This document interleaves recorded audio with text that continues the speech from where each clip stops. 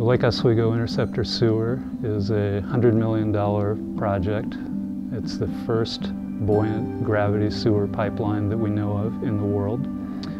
It's designed to replace an aging, corroding, undersized, seismically at-risk pipeline. The new system is larger, it's flexible, pretty much entirely corrosion resistant, and designed to last more than 100 years. We take very seriously our responsibility for clean water in the community and saw this project as the means to improve water quality in the lake.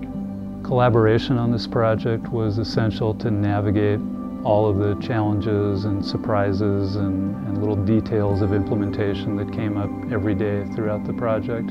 We had a street sewer project, we had a pump station project, we had a lake full project, which is largely marine-based off barges, and then we had the lake down project, which was fairly conventional sewer construction only in 20 feet of mud.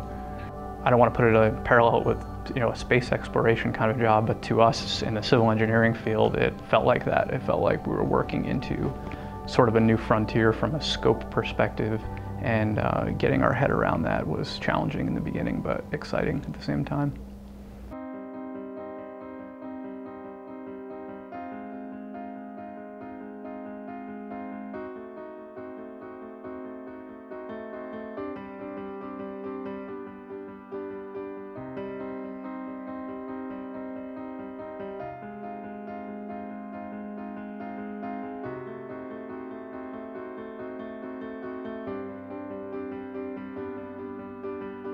Probably my most proud moment working in the project was when the lake got drawn down and we were able to see the entire buoyant system floating on top of the lake.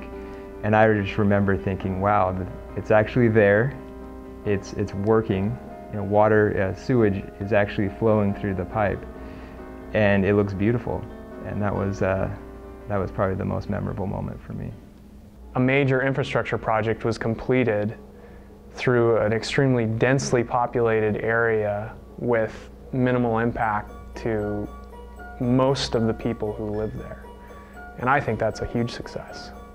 I've been involved in several large multi-million-dollar projects before, but this one went quite smoothly, and I would attribute a lot of that to the cooperation and expertise from the city's project director, the Lake Corporation, our engineering staff at Brown and Caldwell. We had a weekly Tuesday meeting for 2 years, and frequent involvement with our subs, communicating with them all the time, often having them over for those meetings. The client was engaged and here all the time, engaged in those meetings.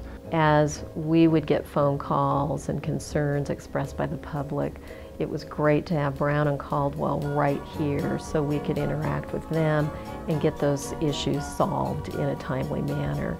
And fortunately, Brown and Caldwell has the same concern about customer service that we do. Very important to me is to have trust in the engineers that we hire, and Brown and Caldwell turned out to be, again, very trustworthy, very competent, and just a great partner to have on the project.